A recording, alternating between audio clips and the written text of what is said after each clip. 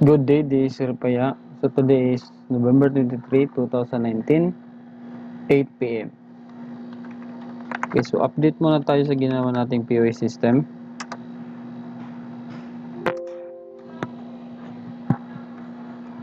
Okay, so dito sa daily sales, yung ginawa natin is, ayan.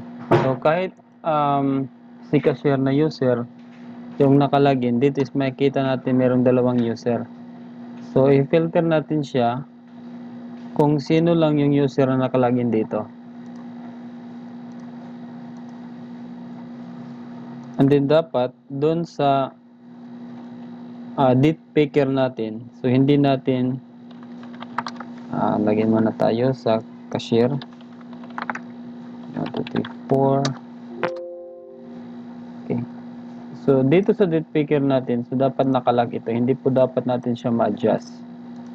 Okay, so since nakalagay kasi dito is daily sales, so kung ano lang yung pizza sa computer system natin or computer unit natin is, so yun lang yung ilagay natin dito. So hindi dapat tayo makasilik ng pizza dito. Pero sa admin side, so pwede natin siyang i-filter by date, by cashier. Okay?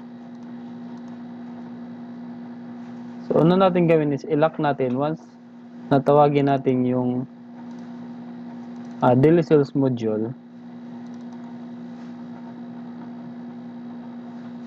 Daily sales module. Saan yung daily sales module?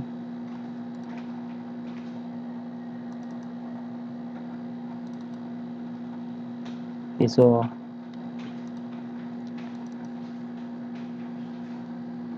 sold items. Okay. So i-lock natin to. So check muna natin yung modifier niya is naka-public. So since naka-public, so pwede po natin siyang i-lock. Okay? Saka itong date time picker natin. So balik tayo dun sa POS. And then frm dot dt1. So dt1 dot enabled false. So lagyan natin siya ng false. Then frm dot dt2 dot enabled false. Okay, and then yung combo box natin, that is frm.cbo cashier.enabled false. Okay. Then frm.cbo cashier dot asa natin yung value natin, nagikan siya galing siya kay LBL user. Ayan, LBL user dot text. Okay, so run natin.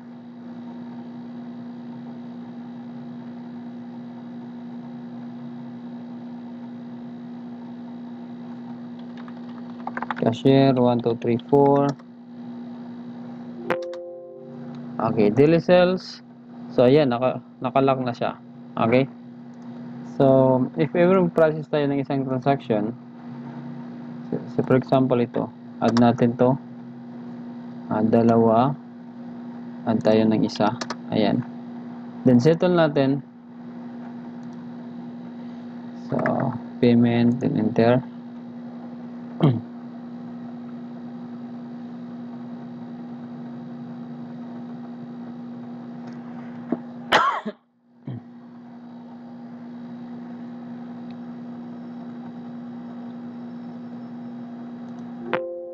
Okay, so dito sa daily sales, ayan, naka-filter lang siya by date at saka kung sinong cashier yung nakalagin. So try natin ilagin yung isang cashier.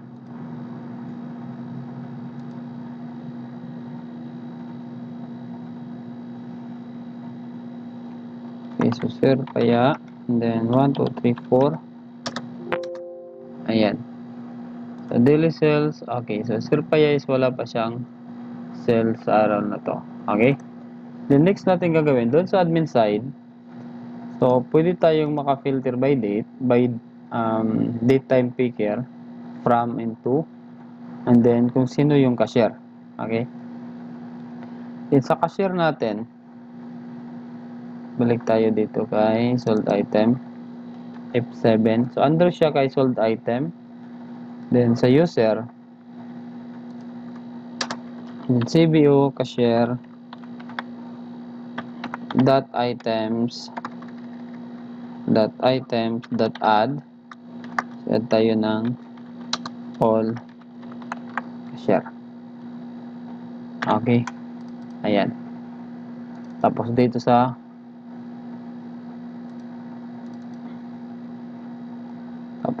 load load records,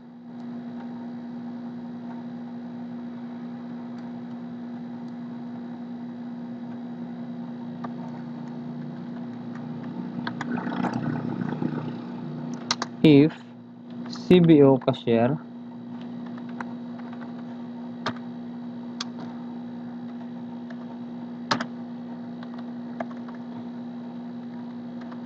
CBO cashier ban yun, CBO cashier, ayan, tama, CBO cashier dot text equal, so pag equal siya kay equal to all cashier, ayan, so execute nyo yung query dyan. Okay, tapos else tayo, then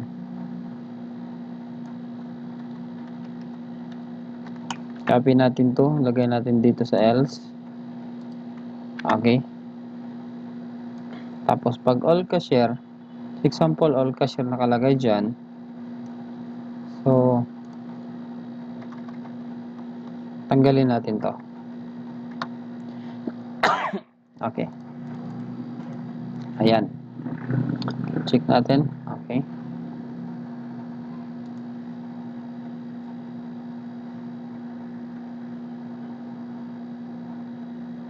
so again, lagyan natin si admin 1, 2, 3, 4 is granted.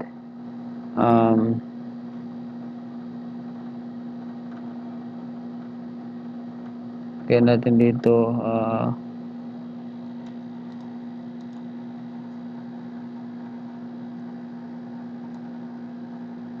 sold items. So gawa muna tayo ng module. Saan yung, tapos gawa tayo dito ng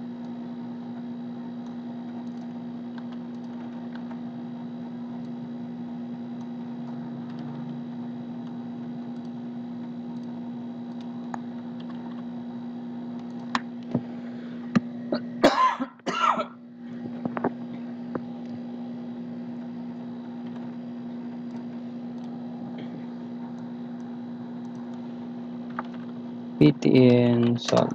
Okay, tapos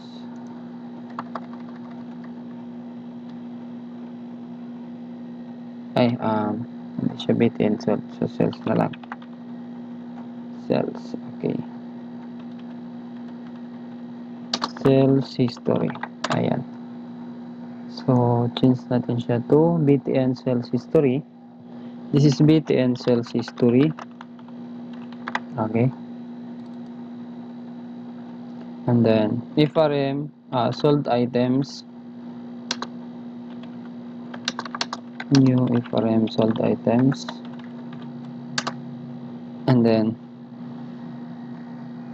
so copyan lang natin dito sa POS.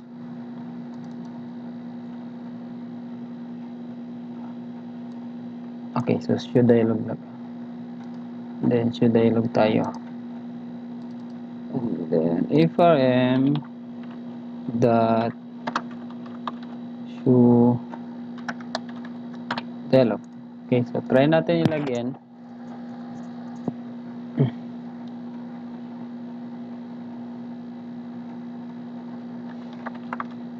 admin 1, 2, 3, 4. Ayan. So, sales history.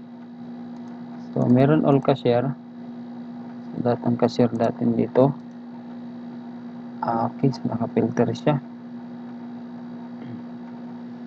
So, wala tayong ditong. So, may mali pa tayo dito sa report natin. So, yung report natin, check muna natin. Reports. So, yung reports. Report sold item. 7 tayo. Tapos, ayan, may condition dito. If, so, sama natin yung condition natin dito. If that CBO cashier that text equal to all cashier. So pag equal to all cashier, ayan, tapos close natin dito, tapos else tayo dito, open close, then paste natin to. So dito sa taas, tanggalin lang natin si cashier. Okay, so check natin. Run natin yung program.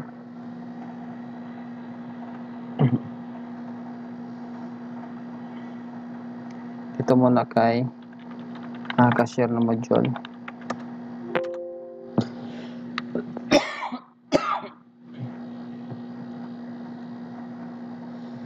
Then daily sales. Preview natin.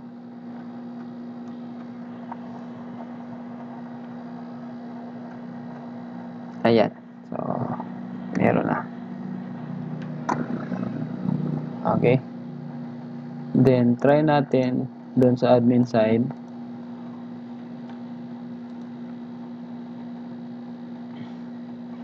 Si admin, then 1, 2, 3, 4. So, sales history. Sample all cashier. Ayan. Si cashier. Paya. So, then, pwede natin ma-adjust yung pizza. All cashier. Suspect. Sir Paya. All cashier. Then, print natin.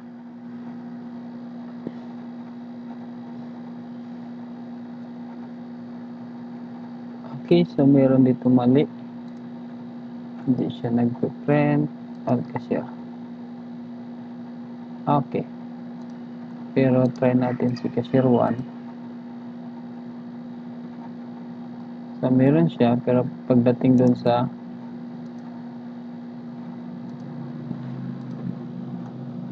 okay, so dito, walang space. Hindi natin nalagyan ng space. Okay, so medyo mali yun.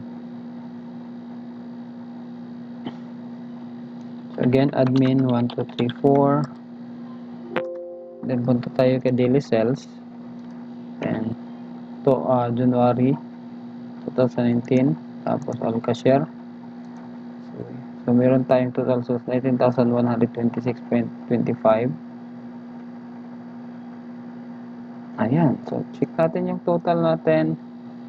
Page 3, 18,106.25. So tama siya.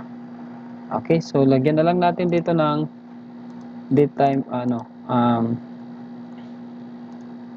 so lagyan na lang natin dito ng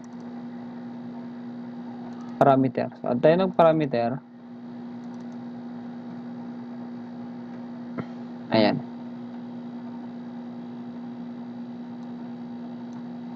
So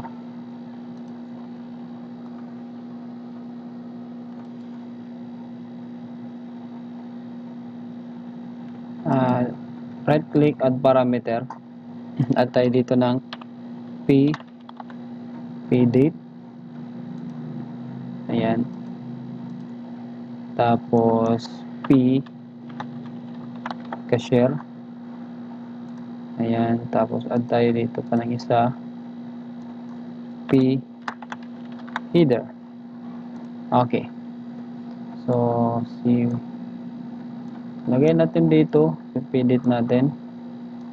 So siguro i-center na lang siguro natin siya. Center natin. Tapos set natin to 8. cashier din natin, lagay natin dito, center natin, then size, change natin to 8 point. Add tayo ng header. Ito yung header ng ating report. So, bold natin, set natin ng 11, then center natin. So, again, nagdagdag tayo ng tatlong parameter, pdate, cashier, at saka si header. So, of course, dagdagan naman natin dito ang ating code. Lagyan natin siya ng report solved. So, create tayo dito ng parameter. So, report parameter and then p date new report parameter and then so p date, then kunin natin yung value ng ating date,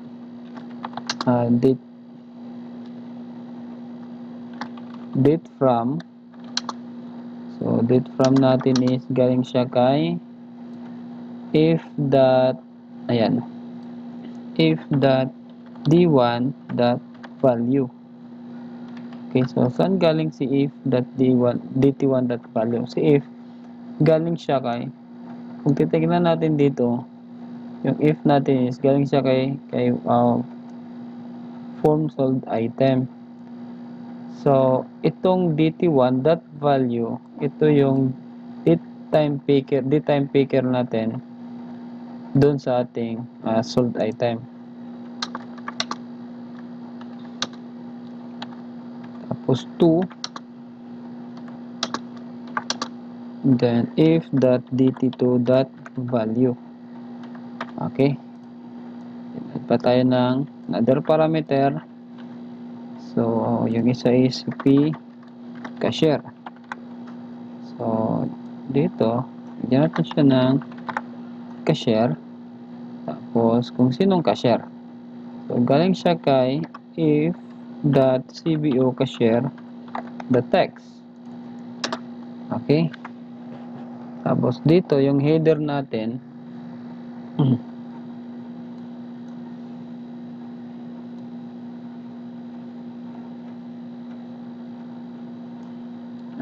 this is p cashier p header. So yung header natin, change natin siya by sales report. Okay, ano, meron pa tayong p header, ayan, tapos comma and then sales report.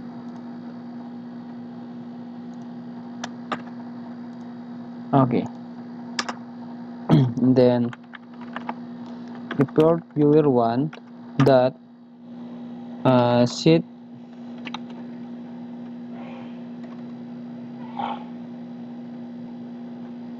so check natin yung parameter natin, dot local report dot sheet parameter and then cp date natin. So copy natin ito, this is p cashier then p header. Okay, so run natin yung program, check natin.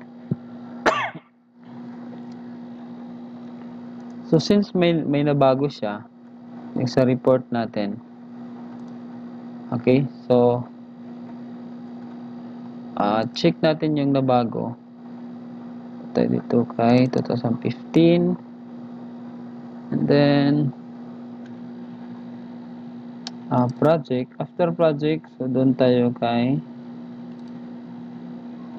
Paya POS team. So Paya POS team. Okay, then copy natin yung report dito, ito lang dalawa, then ilagay natin dito sa report folder. Okay, so check natin, admin 1 2 3 4. Okay. Tapos, sales history from January 1 until now. Then all cashier. Then preview natin.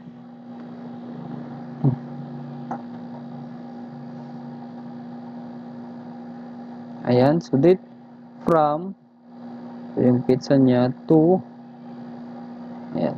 So, may time pa. Tanggalin natin yung pizza. Kasi may nakalagay pa na pizza, no?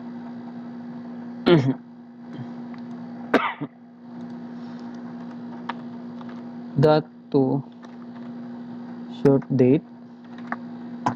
So, ito rin that to short date string. Okay. So, again, run natin yung program.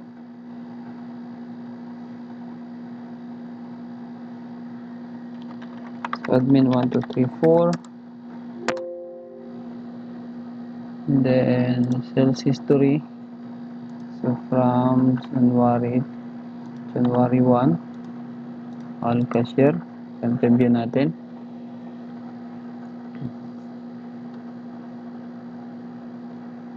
Ayan. From to, okay, cashier, all cashier. Okay, tapos, try natin si cashier. So, ito yun, naka-filter siya. Yung sales lang ni cashier. So, try natin kay Sir Paya. Okay. So, i-check naman natin dito kay cashier. So, lagyan natin sa cashier na module and try natin pag print preview. We have cashier, then 1, 2, 3, 4. Daily sales, then print preview natin.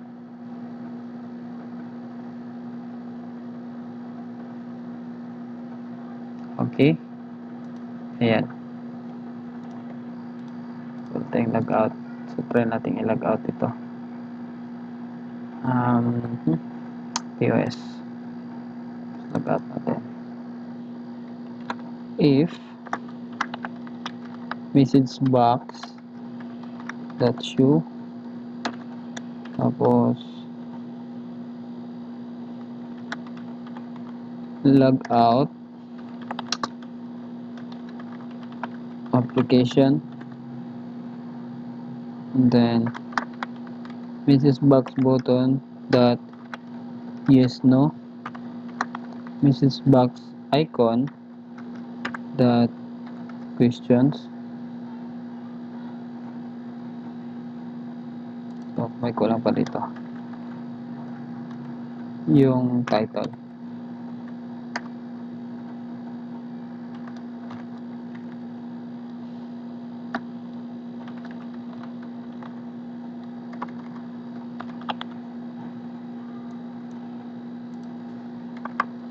So dialog that result that yes. So pag yes, this that hi.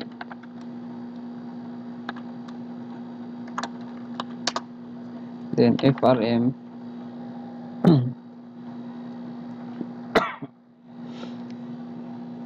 FRM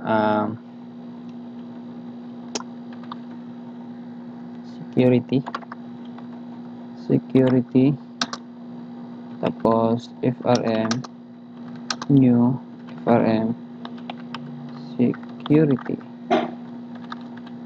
then FRM that show dialog. Okay.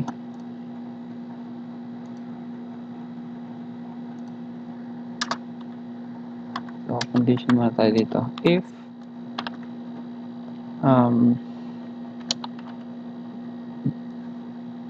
data grid view 1 that rows that count. So pag may laman siya, sample pag may laman siya, so dapat message box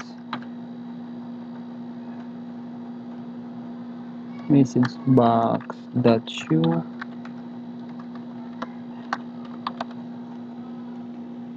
message box that you tapos unable to log out,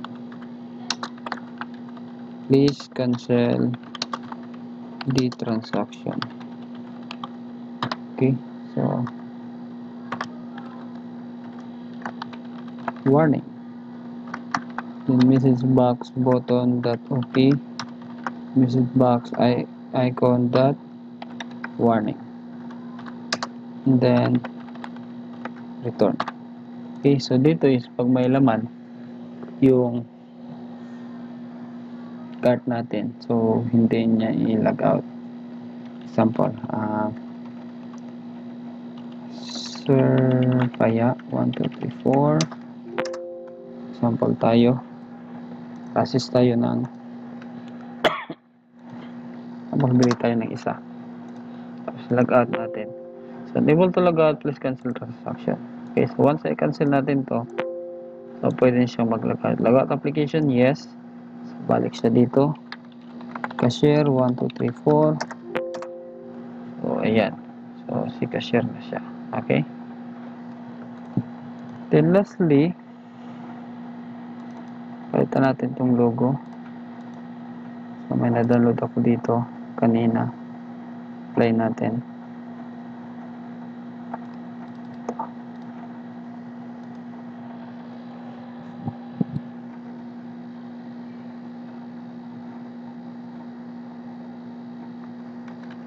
Admin, cashier.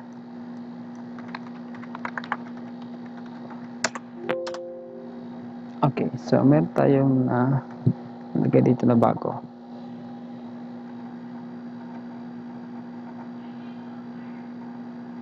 Log natin, log application.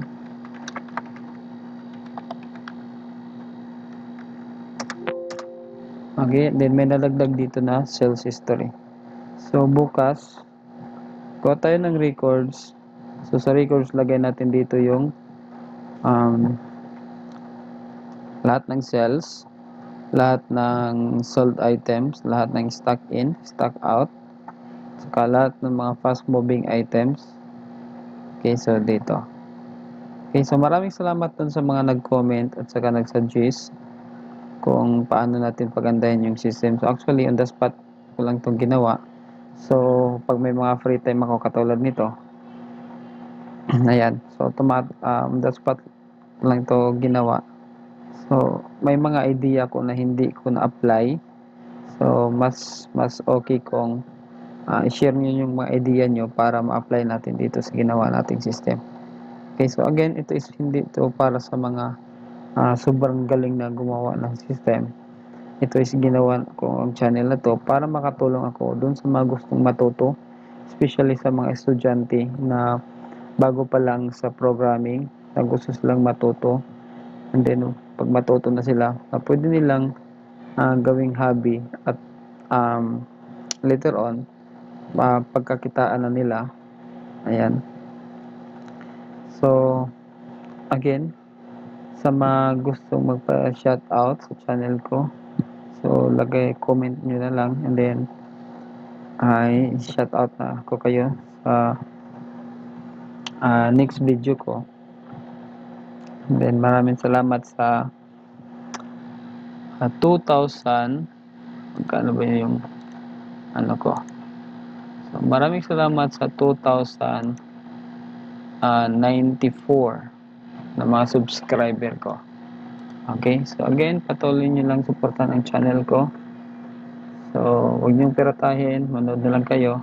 Ayan, so, marami kayong matutunan dito. Ayan. Maraming salamat and God bless.